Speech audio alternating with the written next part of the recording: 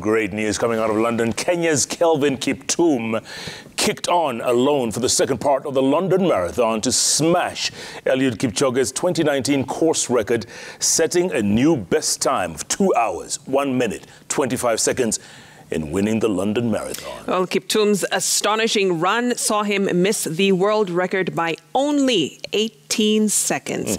Michael Kinney in London with that story. It was one of the toughest marathons ever, with the field incorporating the best marathoners of different generations. All eyes were on the defending champion Amos Kipruto of Kenya and world marathon champion Tamirat Tola of Ethiopia.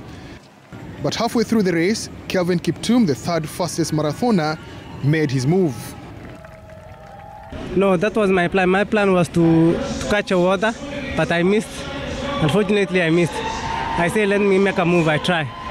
Kiptum went on to win the race in a new course record of 2 hours, 1 minute and 25 seconds. For today, I'm very happy to run my second fastest time in history. My preparation was good. Everything was going on well. In second place was Geoffrey Kamworor, a surprise podium package. He finished in an impressive time of 2 hours, 4 minutes and 23 seconds.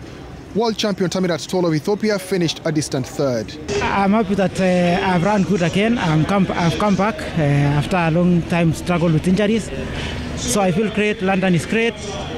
The course was amazing. The cheering was good.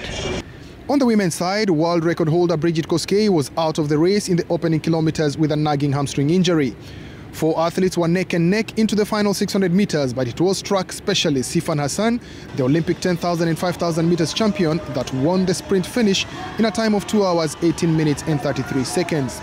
Ethiopia's Alemu Megertu was second, with Olympic marathon champion Peres Chepchirchir third.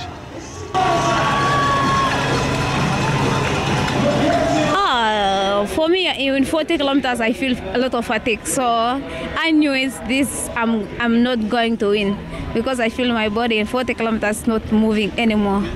The athlete's worst nightmare came to pass. Just before the races started, the skies opened up.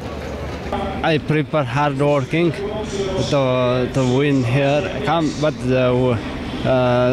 the weather is not okay for me because of rain. It was not easy, raining from 10 kilometers to the end.